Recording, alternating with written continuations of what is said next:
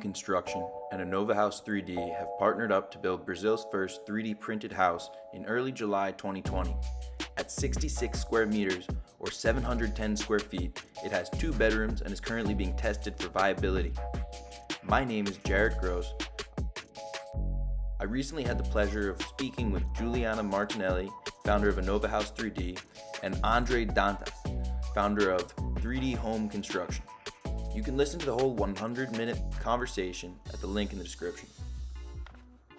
Printing the first house in Brazil was no easy feat, but this team was able to achieve that lofty goal, spending only $35,000 of their own money to develop the printer and print the house. This is a bootstrapped grassroots startup driven by ambition and a dream. The original printer, developed by InovaHouse3D, was given the friendly nickname Frankenstein because of the use what you have nature of the project. With MacGyver-like resourcefulness, they managed to demonstrate the viability of printed concrete on their custom machine. Frankenstein helped push many of the early innovations and learning experiences for InovaHouse3D.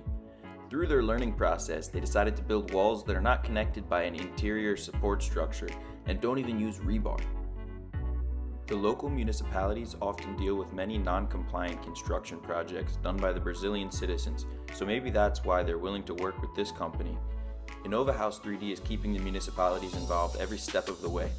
Fortunately, there is a precedent set for concrete forms without rebar, and by adhering to those standards, the process is more simple than other countries with more strict building codes. InovaHouse was built on the dream of affordable housing for the masses. This is a Brazilian company that's looking to make an impact in their home country of Brazil and help their people improve living standards. Now this company is raising money to print many more houses in a new location. The details of their next project have yet to be revealed, but we can hope for as many as 10 houses on the next construction site near Brasilia, the capital of Brazil. The newest project will require around $250,000 in capital.